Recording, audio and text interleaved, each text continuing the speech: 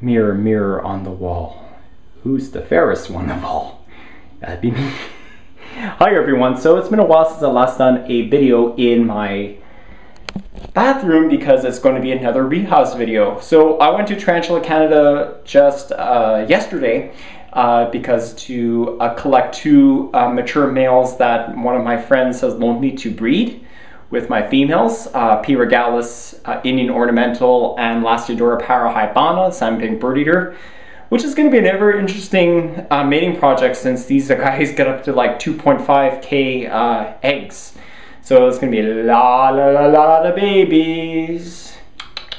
So also while I was there, I wanted to get some new tarantulas since I haven't really bought any in a couple of months. So luckily Tarantula Canada had imported some Aphonopelmas here, which is a genus that is super hard to come by in Canada. They got a lot of variety ones like the chalcodes, the moderatum, the Mereki, the Marxi, the gabeli, and so forth. So the moderatum was my dream tarantula. Unfortunately, it's a little bit out of my price range, but I sold for something equally as cool, which I think you'll be interested in seeing.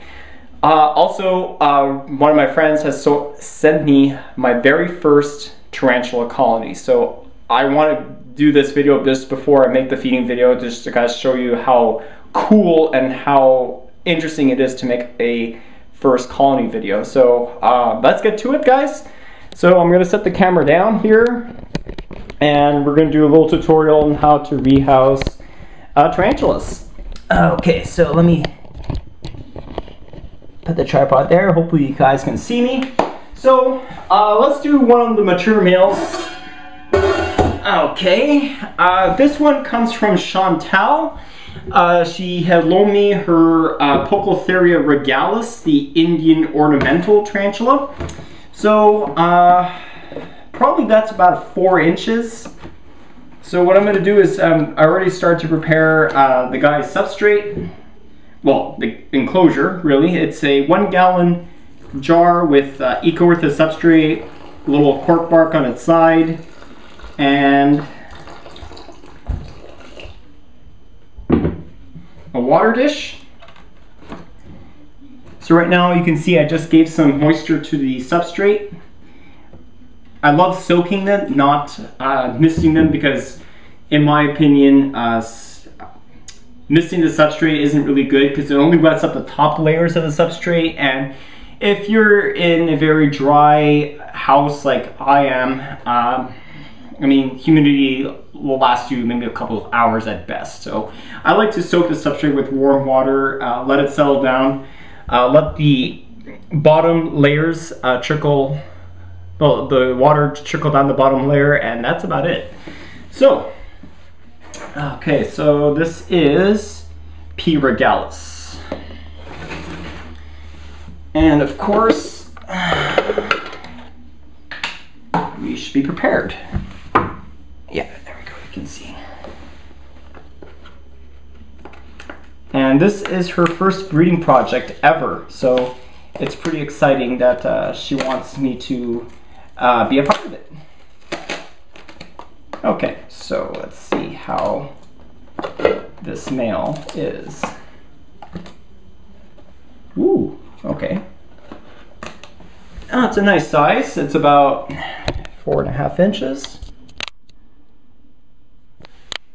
Okay.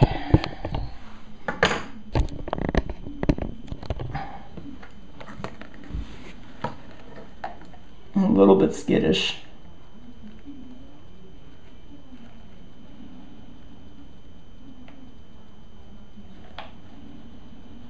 Oh. And that's why we do them in the bathroom. Okay, whoop.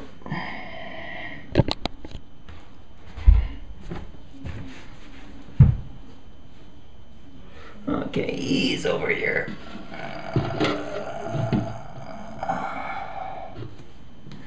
Alrighty, come on, baby. Speedy Gonzalez, that's his name.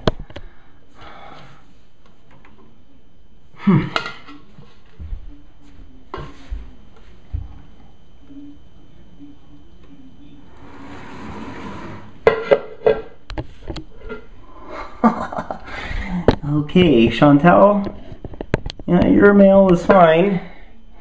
However, he's giving me a lot of problems. Okay.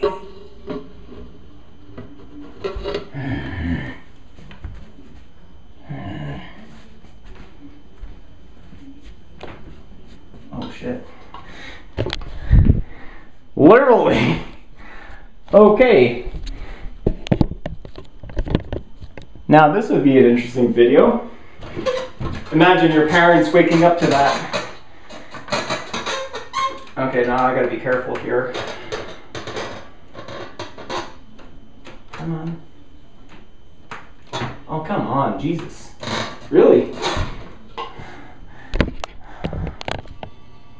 Oh boy.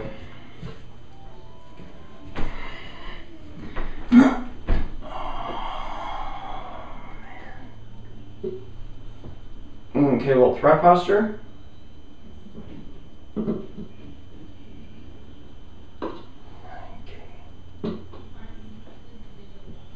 Are you kidding me? Are you serious?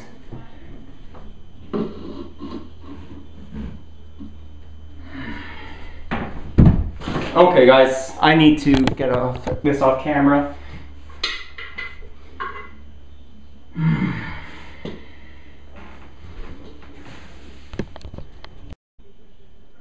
The beast is contained. Now, you can see that's a really active, mature male. He was really desperate to get out of there and do some exploring. You can tell it's a P.regalis. If you look on his abdomen, right over here, it's a clear band which indicates it's regalis. So regalis is the only one in the hobby, next to Rehousing, which is not in the hobby, that has the clear abdominal band. So this is the next interesting part, is trying to get him in tied enclosure. Okay.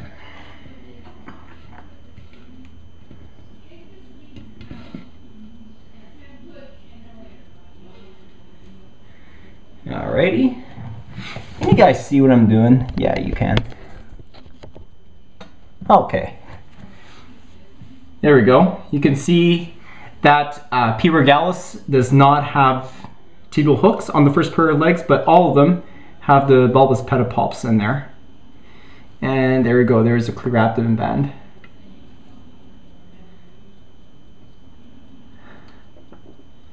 Okay, good. He's in. Definitely was not easy. Was not easy to say the least. So that's that one. Okay, now this one here is another mature male that was loaned to me by my friend Salmon. This is a mature male last year L.parahybana, which is the salmon pink bird eater. Now, he told me to really be careful about this male. His rehousing, or trying to send it to me, did not go well, and he ended up getting bitten by the spider. So he provided me a critter keeper, I'm assuming to house it, so I'll probably likely be using it. Okay.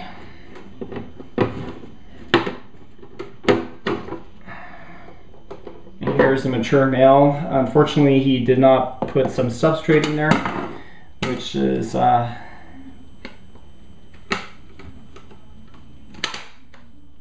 no, but anyway, these guys are going to come later.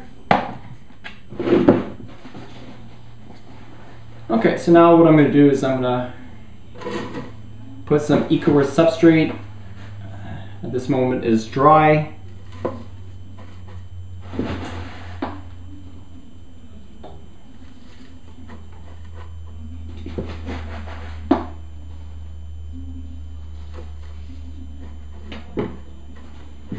Okay, I think that's enough substrate.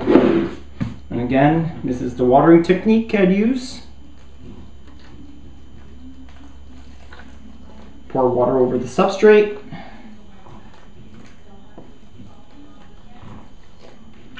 Okay, let's see if I have an extra water dish and a cave. I'll be back.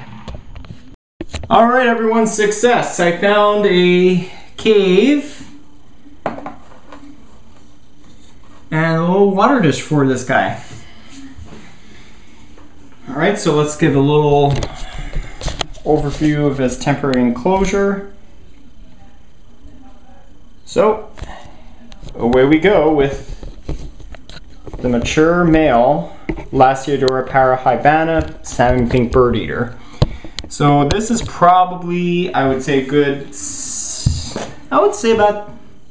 6 inches.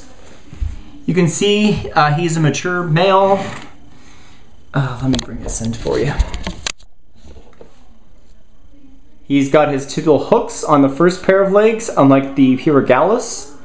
And if you look at his feelers, which is the pedipalps, so those little 2 short legs right in front of the chalcodes, those are what he uses to inject sperm into the female's sperm sac. Okay, so I have my friend Alex to help me record this, because I don't know how this mature male will behave. If it bits Salmon, I'm up for a nice challenge, but I'm accepting it.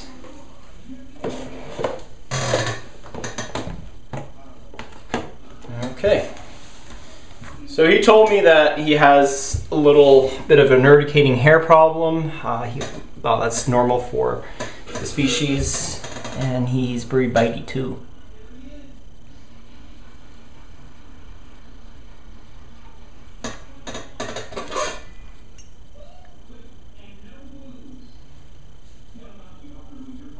Nice chunky male.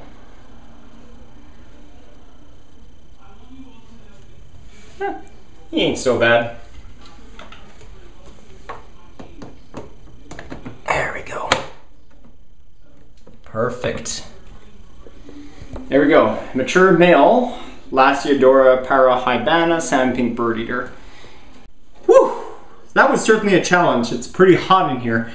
P.regalis. Whoa! That's going to be interesting to mate. So thanks, Chantal, for loaning me this mature male. I have to feed both of my females well, and I think I'll pair him up with Pandora, since Zelda killed the last male. And Suley, or Salmon, for loaning me his mature male, L.parahybana. Okay, so now, the new Aphonopelmas that I received. So I bought 2 of them.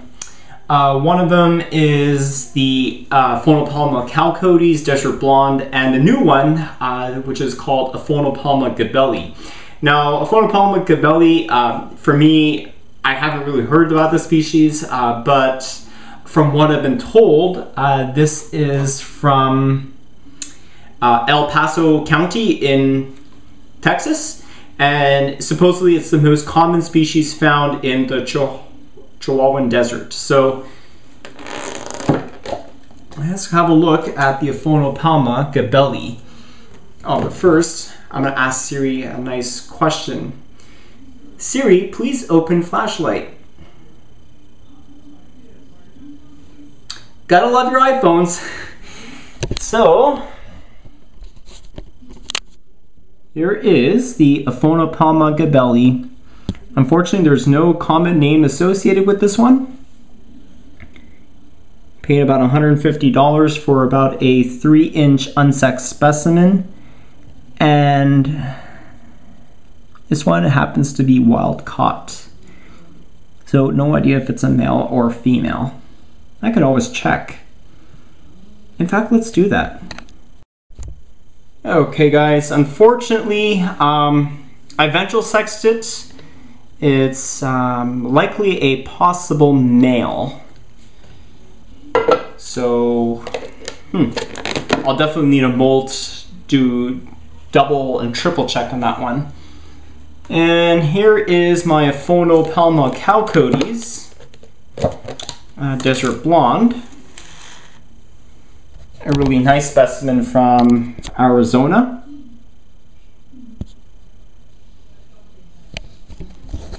Alright, let's check this one out. Again, what I'm doing is not really 100% confirmed. Ventral sexing is not totally reliable, and that's just a little second guess. So I'm gonna look to my camera. Whoops.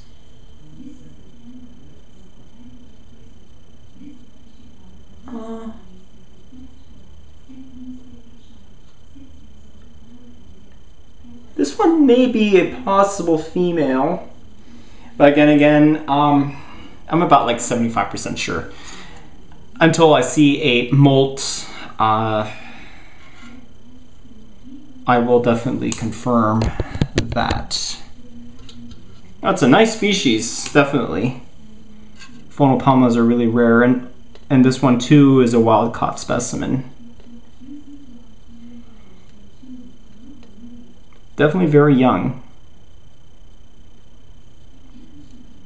Cool. Okay guys, now the pièce de résistance. So a lot of you have asked me to, you know, start a tarantula colony, and for me it's very hard to maintain a colony with all the work that I do, not, you know, besides posting YouTube videos, but mainly my summer job, which is mow lawns, and then sometimes I substitute teach. Currently I do not have a posting yet at this time. However, Rose, who was responsible for donating me Kate, which is the lovely female C versicolor, who's thriving absolutely well, and she's gorgeous, recently molted. You've seen her so many feeding videos. So what she sent me, guys, is a colony of H.gigas. This is the Cameroon red baboon. Now, she told me, guys, if you want to start a colony, get one that is known to be very communal. For example, you should go for Neoholothele insi, which is the Trinidad olive, either gold form or the regular form. Heterolothele species from Africa, like the Gabonensis and the Vilocella, or H.gigas. Now, if you are going to start a colony, make sure you have enough feeding items, and however, this is the most important part in setting up a colony.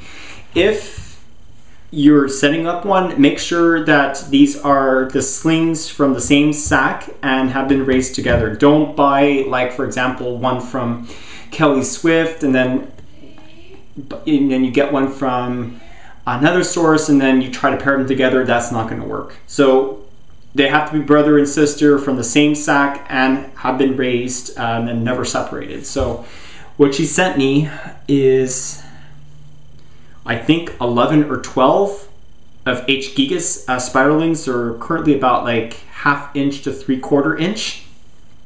So guys, I want to have a look at this. This is pretty cool, and I'm a very big fan of The Walking Dead, so thumbs up if you like the name The Saviors as my new colony. So she actually has one so far, 3 years, no fights, and I think she has about 8 females and 2 males, and they're really, really doing well. So I don't know how many you're gonna see in here, so let's have a look. And they're all hiding, of course.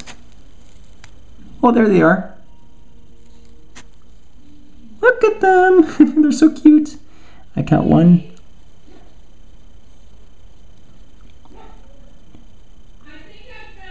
Yeah, I think there's about 12 of them in here.